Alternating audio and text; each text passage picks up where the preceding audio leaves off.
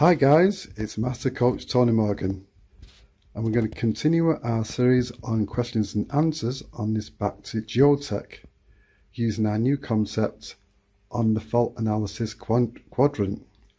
So today's quadrant we're going to be looking at the ignition sequence and ignition faults. So you're going to hear questions being asked by Tom, who's going to be doing these videos, and we'll see what we come up with his questions. Alright Tom, fire away. Yeah, Tony, I'm looking at the possible, there's quite a few sources here where you've got problems with ignition that can be caused. I'm just looking to get a few questions answered. First one being the condensate. Are there more than one ways of having issues with fault codes in the condensate, i.e. through frozen pipes or blockages? Or Right, so okay, so there's a condensate trap there. So like you said, if it was blocked from outside, what we could do is obviously inspect outside, see if it's going outside. The other area you can look at, if we go underneath the bottom here, get a bucket under here, and then you can undo this part here like that, and then obviously you'd have a bucket below, and then if that loads of water poured out, it'll come in a sec. So if loads of water poured out there, you'd hear it pouring out, and then obviously that could be the blockage. It could be blocked through this, that could be up, bunged up. So you'd have to get that eliminated first and then try it again.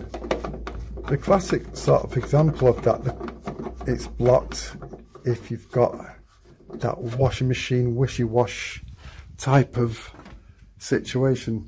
So what we'll do, we'll look inside here, and I'll show you some more stuff on the ignition. So is there any other questions you want to ask? yeah, Tony, next question would be the gas valve on this Duotec.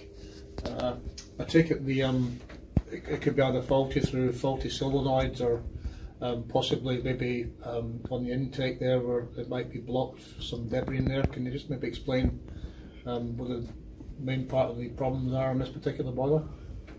Well, you've got maybe three things. Two of them you just said, and the third one I'll start with that one. See this pipe here? Well, this is from the suction side of the fan.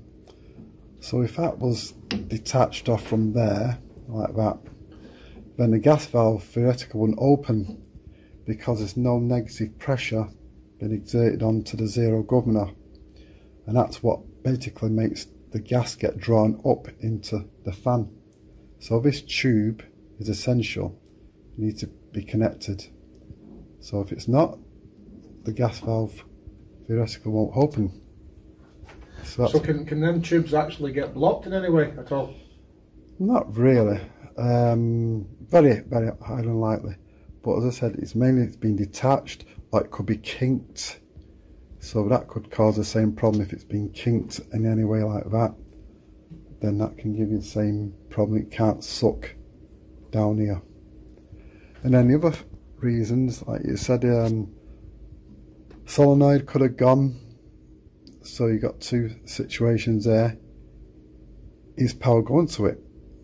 So you need to check if you're getting power going to the gas valve solenoid from the board. So you check on here, and then you're looking at gas supply. Could be basically not on, so you need to make sure you've got gas. Check the standing pressure here. See then basically if it goes to fire up, do you get a pressure drop? So that can tell you if the gas valve's actually opened. So on ignition, so if you've got standing pressure of 25 millibar, then you want it to drop maybe to 20, something like that. If it stays still, that means the gas valve is definitely opened. So that's a little point for you there. And obviously if there's no gas, then no burner. And then blockages, there could be gas there, power could be there. You'd have to take the gas valve out to see if anything's gone inside there, any particles in the bottom of the gas valve.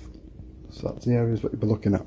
Right, well we're talking about gas supply. I take it it could even be there's nothing wrong with the boiler. It might actually be the gas meter that's causing the problem. That's it, yeah. Another thing what you can get is, again, with your U-gauge here, the burner comes on, so your standing pressures are great. The burner comes on, then the pressure drops right down to 0 on your U-gauge. When that happens, it's usually the gas meter governor has gone. Right, so any more questions you'd like to ask? Yeah, Tony, we're still on the gas side here. Obviously, you've looked at all your stuff, your gas valve, everything seems okay.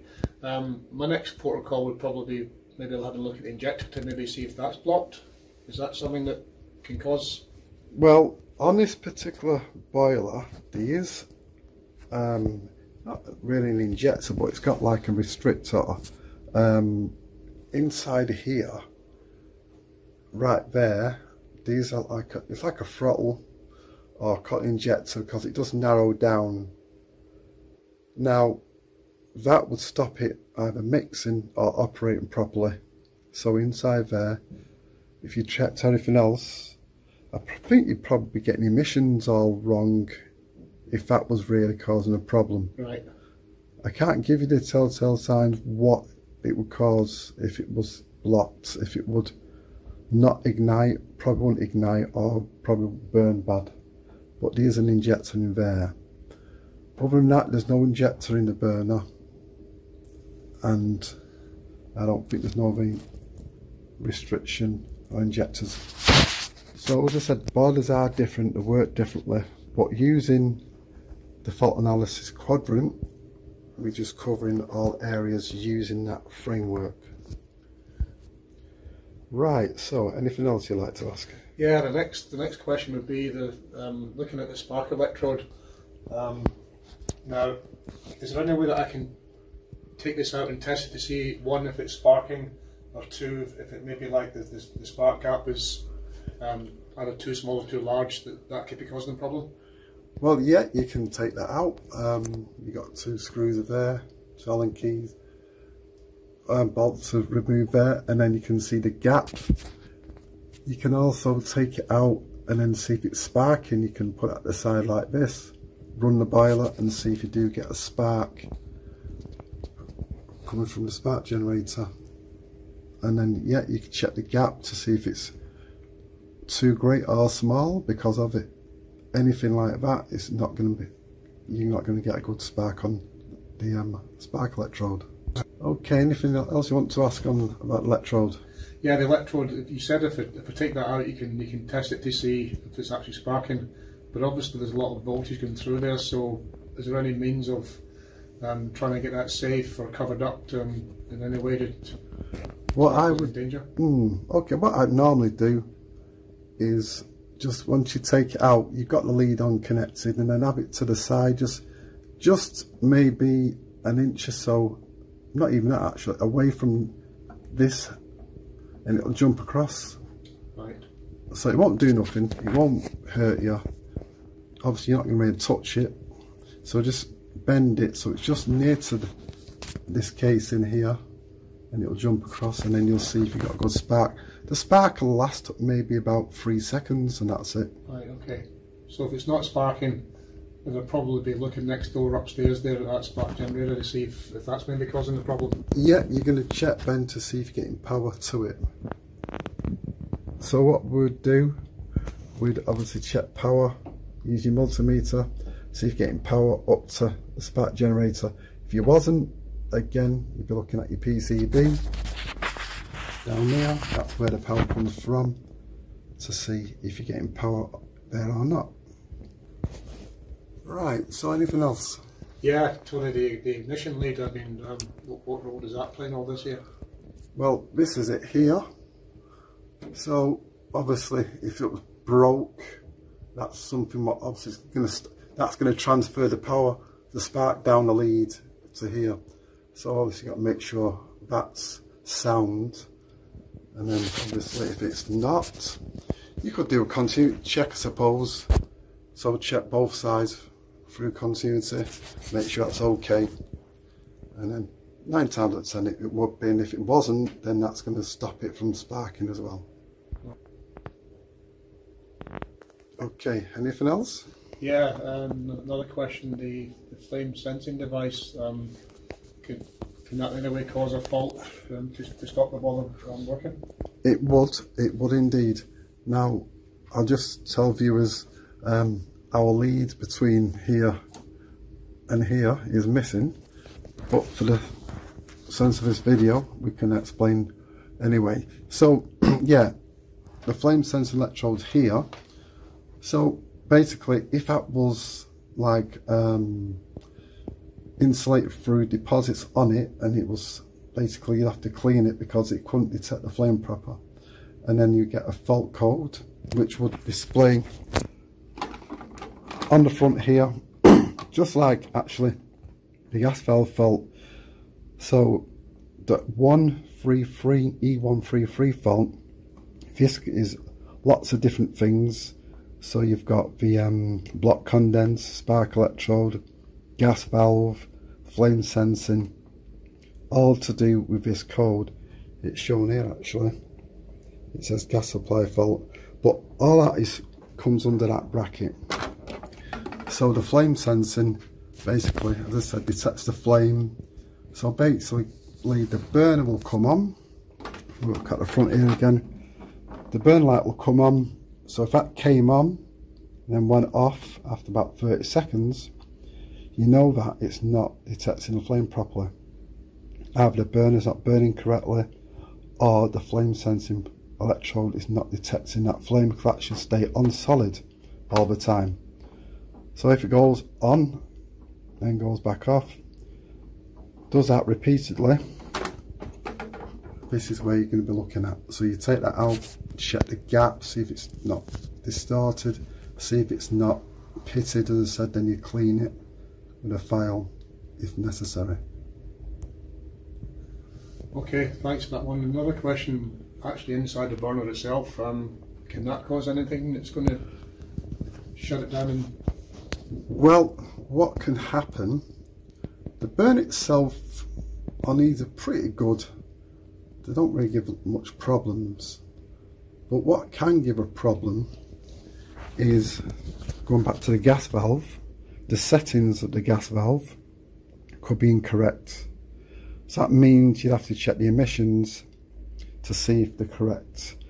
Now this boiler, the maximum CO2 is 8.7 and then 8.4 on minimum. So that's around about what it's supposed to be. So you check them values that they're correct. If they're out, then you're going to get this problem, as I said earlier, about the burner coming on and going off. So that's to do with your burner type of situation. Okay. Another question, the flue, is it like a sensor on there that can maybe be faulty that causes flue problems? Or yeah, well on this boiler, if you look closer there, that's the flue sensor there. So that'll give a fault code basically if there's a fault on the flue sensor. So basically, if the flue temperature was too hot, then that'll be activated, or they can go faulty.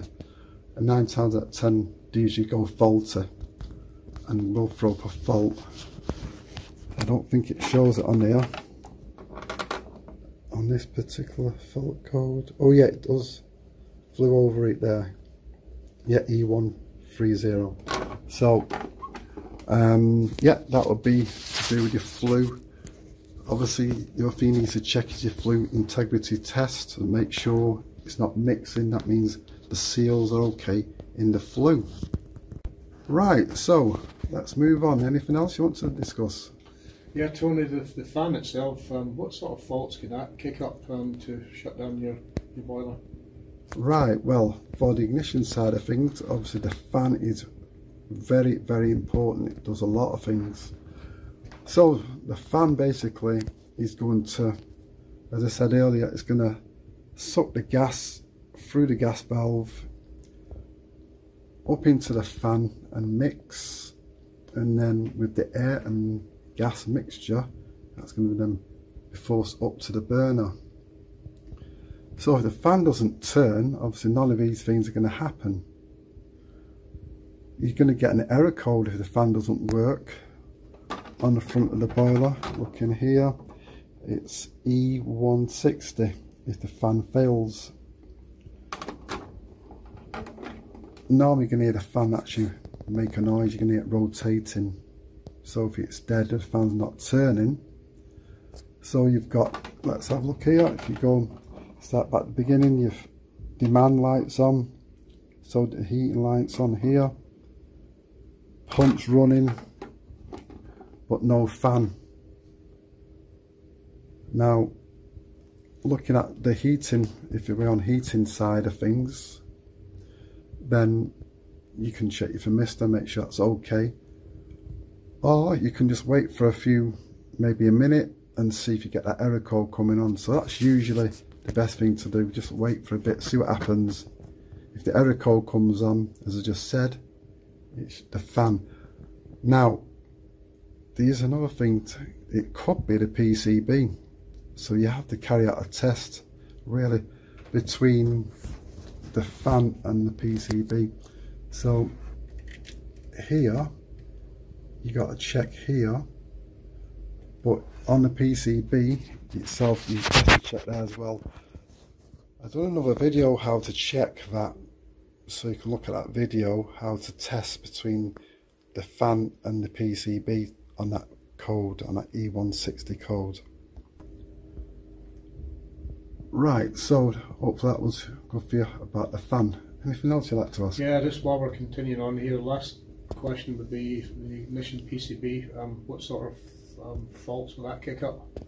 Well, as I just said about testing between the fan and the PCB, that's going to be the code you're going to get. So either one of them failures, the PCB failing or the fan failing, will give you the same error code. You just got to carry out the test to find out which one it is. But 9 times out of 10 it is the fan, but if not, it will be the PCB causing the problem. Okay, is that pretty much it, Tony, with the PCB? Any other issues that?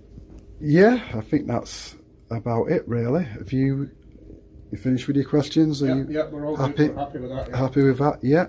Okay then, that's going to be the end of this video on this quadrant. So that was to do with ignition faults. So hopefully that was educational for you guys. Just go over it again if you're not sure. Now this type of questions and answers hopefully will be a great way for you guys to learn, and using the fault analysis quadrant is also a great idea. Once you memorize what that is, you can actually get a free copy of my little ebook on this subject, so watch out for that.